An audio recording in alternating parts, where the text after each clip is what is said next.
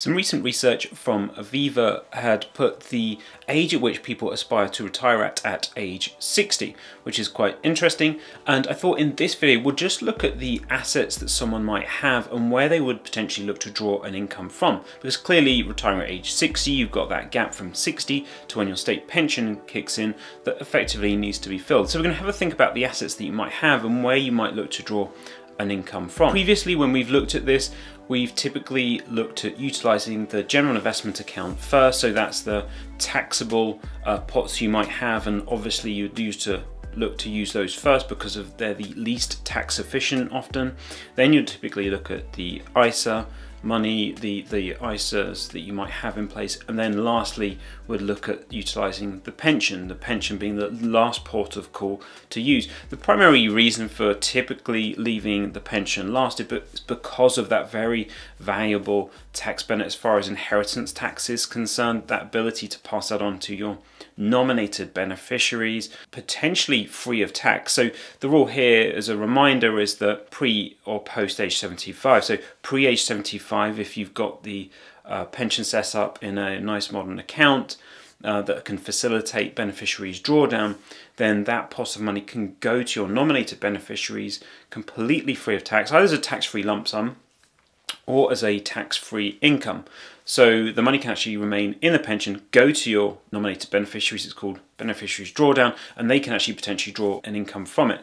After age 75, it's then treated very much in the same way, apart from it gets taxed at their marginal rate of income tax.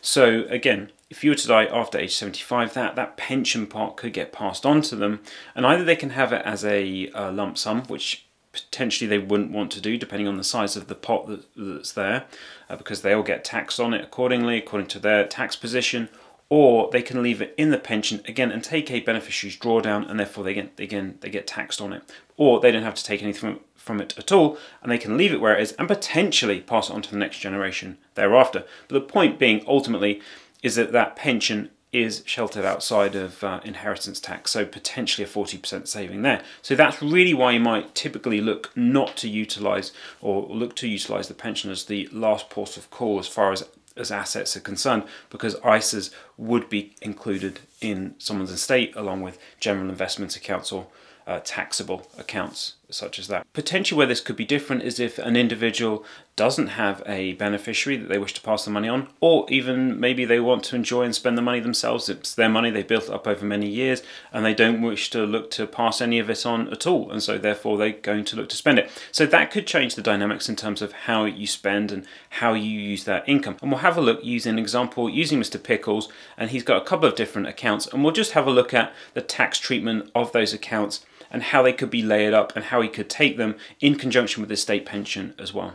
So as before, here's Mr. Pickles. We'll just look at the assumptions first so you know where the starting point of this is coming from. Now this isn't really about the amounts in terms of the total values of his pots or anything like that. It's more to do with just looking at where the income is coming from and the tax treatment of that income, and potentially why he's looking to do it as he is. So you can see he's got 2.5% inflation rate. We're running this to age 100.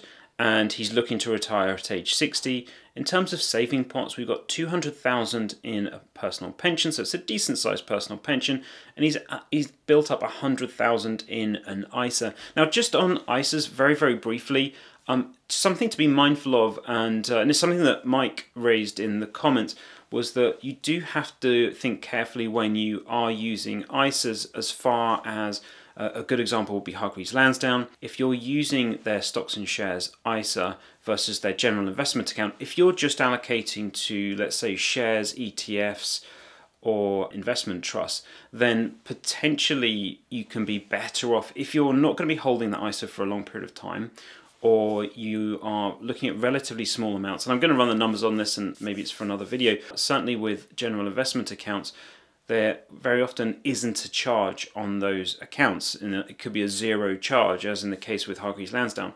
If you were to use their stocks and shares ISA to hold your ETFs or shares, then there will be a 0.45 charge. I think it goes up to £45 maximum fee. But just to bear that in mind for smaller accounts, sometimes it doesn't make sense in some cases to actually use an ISA, because of those additional costs. But as I say, I'll run the numbers. It'll be an interesting one to have a look at. But certainly with larger size stocks and shares, ISAs, and over very long periods of time, then it's highly likely that you would potentially exceed the capital gains tax allowances or the income tax allowances as far as dividend allowances is concerned with those larger pots. We've got this growing at 6% a year for each account, so we've got exactly, let's say we've got identical investments in both accounts. In the personal pension it's growing at 6% and the ISA is growing at 6%, which gives us a real rate of return of 3.5% because we're running a 2.5% inflation rate, which is obviously a little bit lower than the inflation rate we currently have at the moment. As far as his living expenses are concerned, he's looking to take £20,000 a year.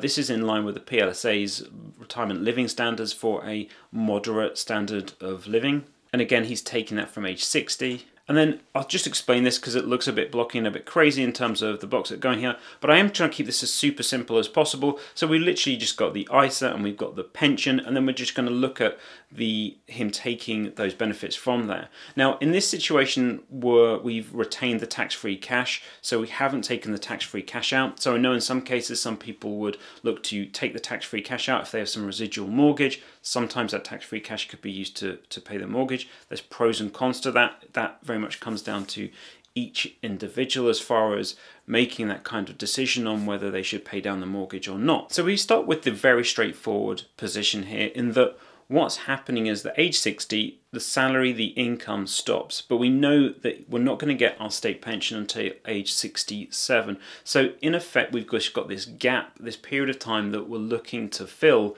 with some income. Now, what makes sense here is that when we're looking at the drawdown account, that we're thinking about, we've got £12,570 of personal allowance. Now, if we were just to take our ISA money first and just draw on that ISA money, effectively we're sacrificing that personal allowance that is available for you for those 7 years, that period of time, which is an incredibly valuable benefit. So the risk here is that we don't use our personal allowance now and we end up having to pay more tax later because then we're taking from taxable pots at a later stage in our life. So we're keeping this nice and straightforward. We'll take £12,570 of taxable drawdown, of taxable pension money, so effectively utilising all of our personal allowance. We can then top that up with our tax-free cash because we're going to be taking 25% tax-free cash. So either we're doing this as enough plus each year, or we're just simply doing this as a phased drawdown. So every time we crystallise a portion of the pension, 25% of that is tax-free cash and 75% is taxable income, which gives us a total income of £16,750, but obviously he's looking for £20,000, so we can top that up with £3,240 of ISA money. Then our state pension kicks in at age 67, so we've got £9,339 of taxable income, which is going to eat up that personal allowance. But then what we can add to this is we can then top that up with £3,231 of taxable income to use up our £12,570 of personal allowance, and again a little bit of tax-free cash on top of that of £1,077. So we haven't used all of our tax-free cash up front, so we have that ability to string out or use our tax-free cash out over the years as a way of bolstering our income without being taxed on it. In addition, we then add another £6,353, which is an ISA withdrawal. So again, completely free of tax, we can draw that money out of the ISA to bring him up to that £20,000. The interesting thing is we don't have to do this in this order. Because we've hit the pension early on, because we wanted to use that personal allowance up, it does mean that we end up leaving quite a large amount of ISA money left over, which is where the income is then derived from in those later years. Obviously all that ISA money is completely free of tax, but potentially you could do this either way. So, you know, in those earlier years from age 67, you could be using the ISA money with the intention of using the pension money later on. Again, typically the pension money being left last for inheritance tax purposes, it makes a lot of sense under that situation, and of course that could change or evolve over time. So that's something just to bear in mind when you're looking at or thinking about where you derive your incomes from. And that's what I'm really just wanting you to think about, is when you're looking at those assets, just thinking about what allowances or what areas or where you would actually draw that income from to do it in the most tax efficient way as possible. So this situation is fantastic for Mr. Pickles. Let's say he was a 20% taxpayer. When he was making contributions in, he was getting his 20% tax relief on those pension contributions, and now he's able to draw that money out completely free of tax over his retirement. This is as good a position as you can be in. Even better if you're obviously a 40% taxpayer and you're getting 40% tax relief, and then again you're able to draw potentially that income out without paying any tax on it at all, which is as nice a position as you can get.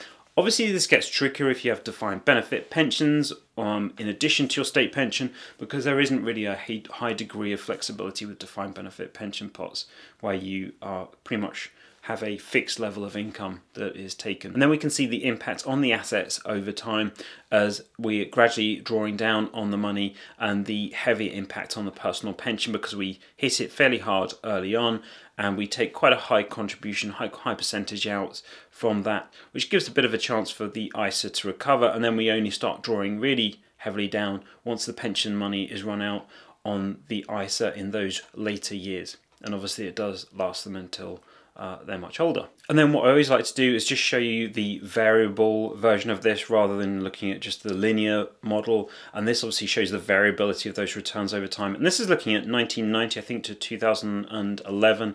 And so a fairly strong period of time. But again, it just gives you an idea actually of what it looks like, potentially closer to reality. Or actually, this is what occurred from 1990 to 2011. So it's that variability of those years up and down in value rather than just looking at that rather perfectly smooth variation that probably would much rather have. I hope you found that interesting. Let me know in the comments below if there's any scenarios that you would like me to consider or look at, or let me know your thoughts on how you're going to take your income out from the various pots you have when you come to retire, or how best you managed your position when you did start drawing an income from the various pots you have available to you. Thank you so much for watching, and I'll see you again soon.